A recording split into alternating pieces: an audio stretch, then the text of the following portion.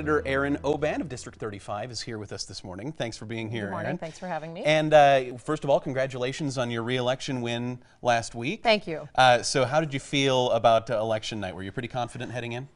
No, I don't think anybody should run confident. Sure. You know, I think myself, much like everybody else, was just really ready for this election cycle to be over. Sure, right. Move on to the business at hand. Move on then, to the work. right? Yep. Now, there are some things happening at the Capitol. Of course, the session is about a month and a half, 2 months away yet, but some things happening at the Capitol already this week. Right. Tell us about that. So today and tomorrow, we will conclude basically the interim work from this last legislative year. Okay. And so what's going to happen is all of the interim committees that were established throughout this last interim, since the last legislative session met, all of those chairs, the chairman will report out what those committees have been working on in the interim. And so one of those committees is the Education Policy Committee, of which I chair. And so what we will do is we'll share with the rest of the legislative body what we've been working on, and if we have any bills moving forward with a recommendation from the committee to debate those bills next session. Okay, very good. So that's today and tomorrow, right? Some pretty Correct. busy days. Yeah, some busy days where everybody who has served in the last 2 sessions will come in and conclude either their term or start their new term. Okay, so let's look ahead sort of to the new term, to the upcoming session of the legislature.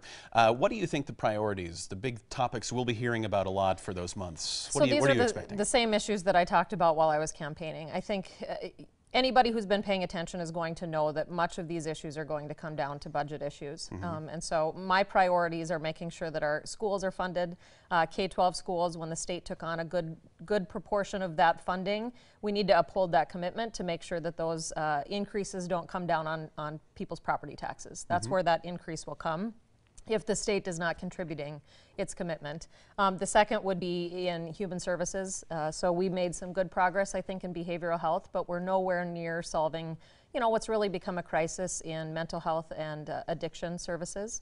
And so we need to continue that. Medicaid expansion is going to be a big debate. And infrastructure, to me, is the last one. And for me, somebody in District 35, that includes both the people who do the work, and you know, roads, bridges, things like that. Sure. Senator Oban, you are, of course, a Democrat. Yes. And you are facing a supermajority of Republicans. Again, this is sort of a theme that you've had to nothing different work with, right? Yeah. So, what is it like for you? How do you work with Republicans in the leadership and get things done that are on your priority list? I don't see people as Republicans and Democrats, so I just approach them, try to get to know them, build relationships, find out what's important to them, and then try to find common ground. I think that's the best approach you can have in government. I think the federal government is showing us that that's not necessarily how it's been working, but my goal is to make sure that we function as a legislature as effectively as we can for the people that we serve. Okay, you looking forward to January, getting back to work? Yes. All right. Senator Erin Oban of District 35, thanks for being here with us this morning. Absolutely. We really appreciate it.